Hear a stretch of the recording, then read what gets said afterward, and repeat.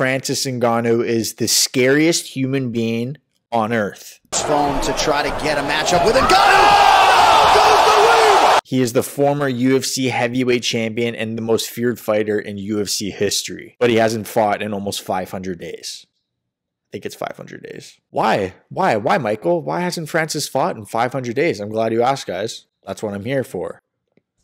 That's what I'm here for. And in order to understand why Francis Ngannou clearly only has one option left, we have to briefly go over exactly why every other major MMA organization passed on signing the baddest man in the world today. To start off, he obviously wants freedom. That's what he keeps saying. And what does that mean? So he wanted more money and he wanted to pursue boxing like McGregor did. Dana wanted no part of that. He wants healthcare for all fighters. Yeah, imagine that. And he wants in-ring sponsorships. So the UFC would never do this. Why? Because UFC and Dana White are not pushovers. They're not pushovers for McGregor. If they were pushovers for McGregor, they wouldn't have canceled a UFC event that McGregor was supposed to headline. They're not pushovers.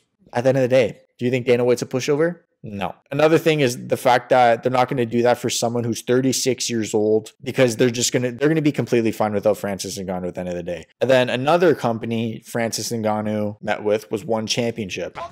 Olivier Coste. Oh, good night, Irene! This was an interesting One Championship, because the One Championship president, shout out One Championship sponsored video. At the end of the day, the president said it was non-financial matters. And this was like a weird thing he did because he messaged Ariel Helwani out of the blue doing it. It was pretty much they wanted everyone to know that they could afford it. They just decided not to. They just decided not to sign Francis Ngannou, the craziest knockout artist on earth right now. Like, no, we'll pass. We'll pass. No worries, guys. I don't care. I don't want him. Name 5 One Championship fighters. And if my friend Lyndon is watching, you don't count. This guy Spanks, it's a One Championship. So one of the non-financial matter was the fact that Francis Ngannou wanted to be on the board of directors, which at first I'm like, what? No way. How would that work? But I think it'd be cool. If anything, the people in suits that are behind these MMA organizations, they should be fighters. I mean, they also should be educated on what they're doing. Duh. But Francis Ngannou, just as a fighter, I think that would be cool. The fucking people in suits can't put their shoes or have never stepped inside the cage. Better way of saying it. So Francis Ngannou can relate to the fighters and make the best decisions for the fighters. So that's not even a bad idea at the end of the day. But then also BKFC also talked to him, because imagine Francis Ngannou bare knuckle. Talk about call the ambulance, but not for me. Hey, old man, give me everything. Call an ambulance! Call an ambulance! But not for me.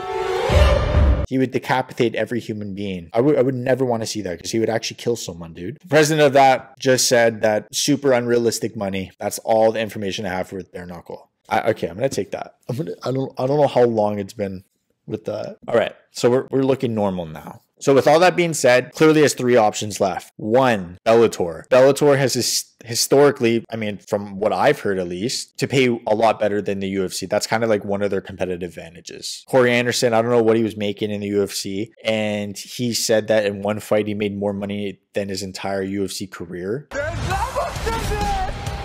There's levels! And another thing is Bellator is linked with Showtime. Showtime puts on boxing events. So if Francis wanted to box, there you go. All right. Secondly, I've written down, it's weird, it must be a typo. It says he can actually suck on Dana White's toes and plead for forgiveness. I don't know. That must have been a ChatGPT response. I don't know. But like, if I'm going to go off of it, it's pretty self-explanatory. Just got to give him some good technique, plead for forgiveness, and, kiss his toes. Sell it on OnlyFans, if anything. You'll make a shit ton of money from that. And you'll also be able to fight John Jones. Francis is a big old pussy. All that muscle with a big ass pussy. And then the only option that Francis Ngannou has to do is the PFL. You want to know why? All right, I'll tell you, homie. The biggest thing, Jake the Problem Child Paul. He signed with PFL. I'm not saying he's going to fight Francis Ngannou. As much as I would spend my life savings on that, it's not going to happen. But the reason why that's a link and so important, and the reason why I think he is going to sign with the PFL, is the fact that Jake Paul owns his own boxing promotion, Most Valuable Promotions. Francis Ngannou fights on a Jake Paul co-main event, as crazy as that would be. And also Jake Paul is a huge advocate for fighter pay. Obviously, I'm assuming healthcare as well and just all that stuff. So I feel like him and Francis would get along like a peas in the pod.